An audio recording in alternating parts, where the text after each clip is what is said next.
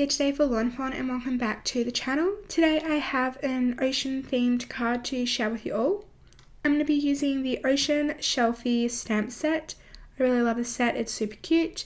And to go along with it, I'm going to be mixing it with the Fintastic Friends. This set is an oldie but a goodie. It's honestly one of my absolute favourite sets of all time, and I love how all of the images match. So I think that these two are going to work really well together. Along with these two stamp sets, I'm also going to be using the Ocean Wave Stencils just to create a fun background. I'm going to start off with a piece of Tim Holtz watercolour cardstock, and I'm just going to tape that down to a board. And then I'm going to do 6 layers of waves using each of the different stencils and a different colour of distress ink.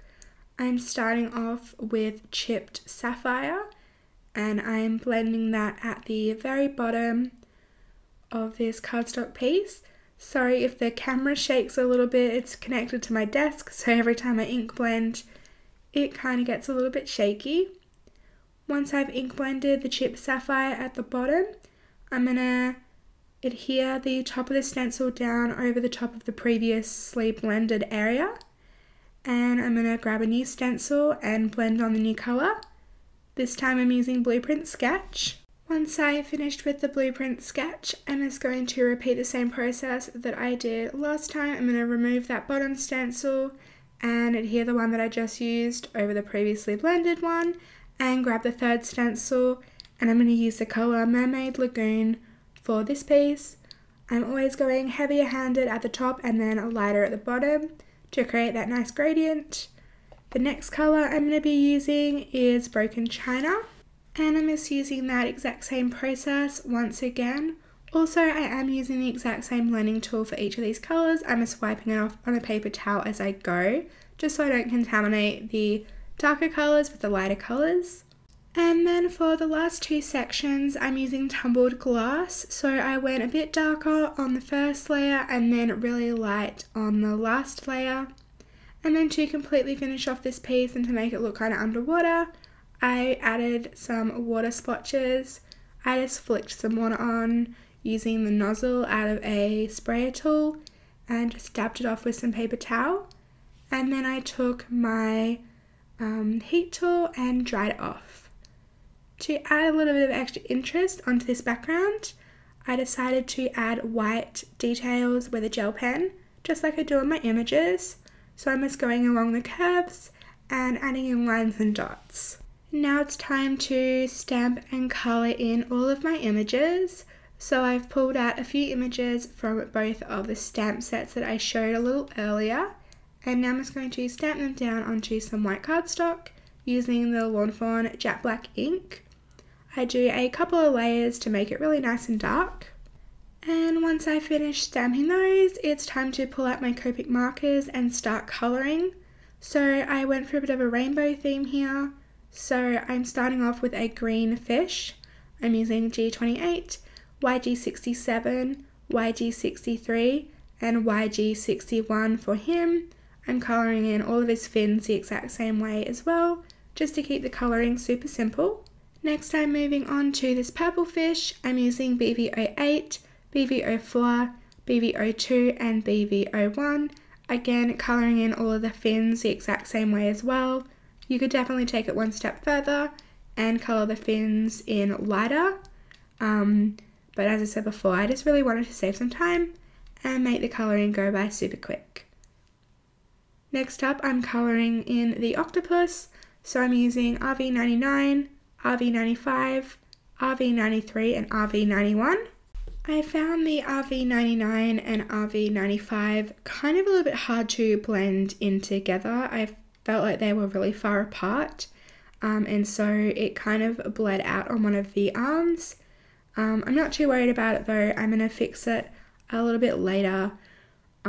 Just with a white gel pen. You can also use the zero marker to help push the colour back into place, but I felt like the image was already kind of saturated by all of that colour, so I just found the white gel pen to be a little bit easier. Next up I'm colouring in an orange fish, so I'm using YR18, YR12, Y21 and YR00. The YR00 was kind of a different tone to the rest of the colours, but it worked okay in the end. Next up, I'm using some pinks to colour in one of the little fish and the jellyfish as well. I'm using RV19, RV25, RV13 and RV10. Once the 2 pink images were all coloured in, I moved on to the last fish. This is where I pulled in the yellow and blue for the rainbow completion. So for the yellow areas, I used Y18, Y15, Y13 and Y11. And then for the blue, I used B99, B95, B93 and B91 just to finish off that little stripe in the center. And then I needed to colour in the camera and the tentacles and the spots on the octopus. So I just used some warm greys for all of those. I just used a mixture of like W00, W0, W1, W3, W5, W7 and W9 for all of those. I then went ahead and cut them all out, added my white details like I did on the background, and now it's time to stamp out my sentiment. I'm using the large sentiment Best Fishes from the Fintastic Friends stamp set. I really like the scripty font of this, and that's why I thought it would work perfectly. I also decided to curve the sentiment just a little bit to fit the curve of the wave, and I just did that on the lid of my MISTI.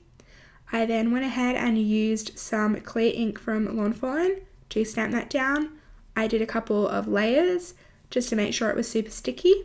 And then once I went ahead and did that, I just used some white embossing powder to heat emboss this. I just thought the white would stand out really well against that background and also mix in well with the white outline of the cutout images.